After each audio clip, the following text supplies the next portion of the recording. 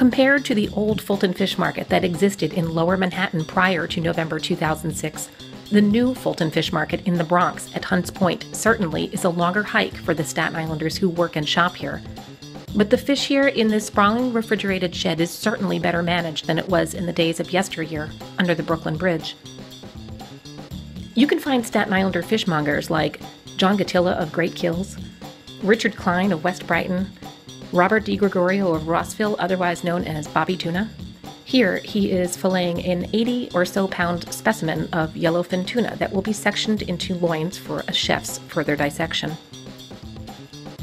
If it is air freight that made Fulton Market a global operation, it certainly continues in that vein. Now fish fans can buy their Fulton fare via a website, fultonfishmarket.com. As technology and time march on, so does action at the market. This is Pamela Silvestri with the Staten Island Advance.